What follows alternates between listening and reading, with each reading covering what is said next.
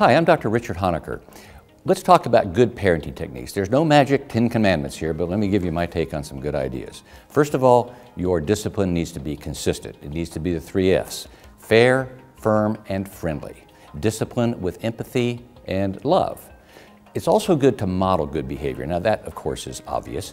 However, it's not as obvious as it might be in some cases. For example, if you're going to tell a kid how they should act, sometimes they're going to turn a deaf ear, and you know that. But if they can hear you talking to your spouse about how you would act in a particular circumstance, they're going to learn from that. For example, you make sure the kids are listening and you say to your spouse, "Hey, I found a letter on the street the other day. It had a stamp on it and it had money in it. And I thought about taking the money and keeping it because I found this on the street. But I decided the right thing to do was get the money to the right person, so I just licked the envelope, put it in the mailbox, and the right person got their money." So if you tell your kids what they should do with that letter, they may turn a deaf ear. However, if you talk it out with your wife, with them in earshot, about what you would do and what the right thing is to do, they're going to think, that's a good thing to do. And they'll sort of incorporate that silently, and in their psyche become a better person.